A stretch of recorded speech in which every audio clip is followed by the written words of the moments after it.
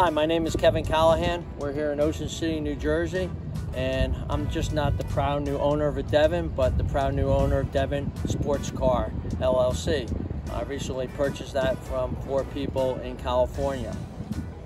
Today, I'm sitting here in a classic Devin 295 body, and it sits on a TR3 Triumph 1956 frame. We have the 1,991 cubic inch 4-cylinder overhead valve.